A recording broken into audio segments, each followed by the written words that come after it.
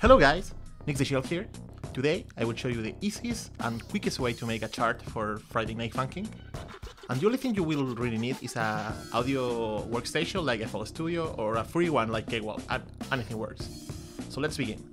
So the way this is going to work is that we are going to use this new tool called MIDI2FNF, which converts MIDI files into a Friday Night Funkin' song chart.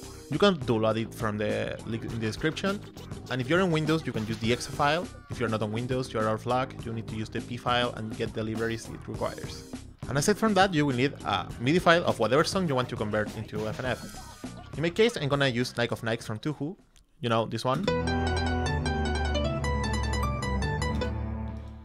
I'm going to use FL Studio for this tutorial. You can use whatever workstation you want. You can use K-Well, as I said before. So let's begin.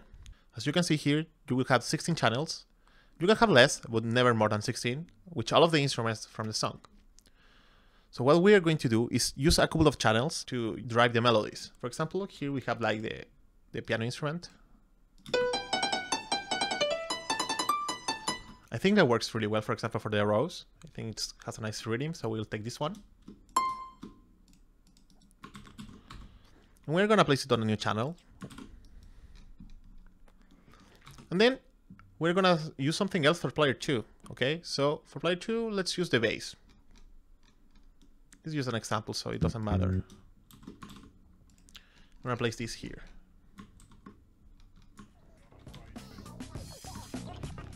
And now we have both MIDI files into the same things.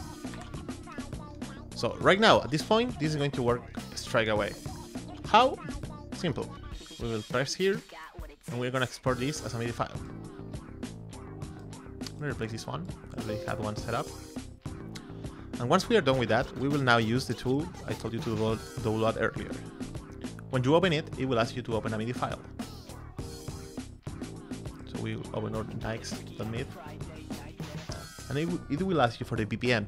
In your case, we can see that in FL Studio it's 153. Okay. And after that, we will just save the file. Yes. Now we have our file. Now you need to put this on any song you want to replace, or if you have a custom song, on your custom song. I already have a custom song, so I can just replace that one. Now we can open the game and try it out. So now back in the game, we can just try it out. In my case, use the Nyx song, a custom one I made. So we can see the chart now. 3, 2, 1, go.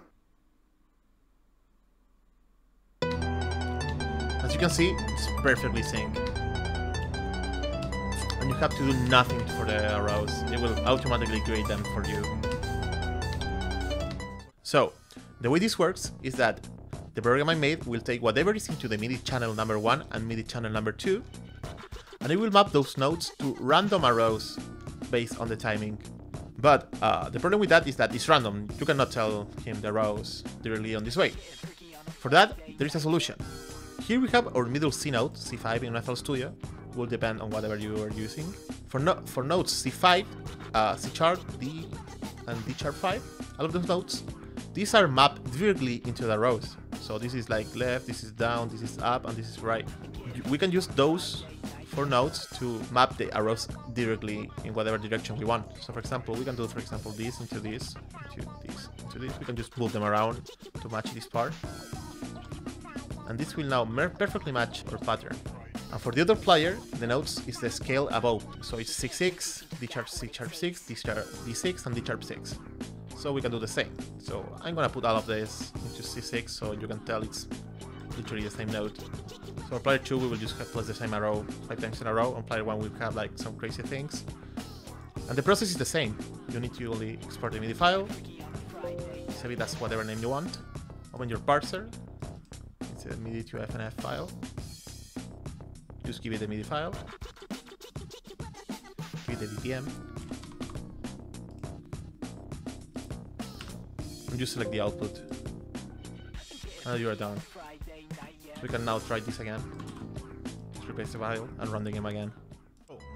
Back in the game. 3, 2, 1, go. As you can see,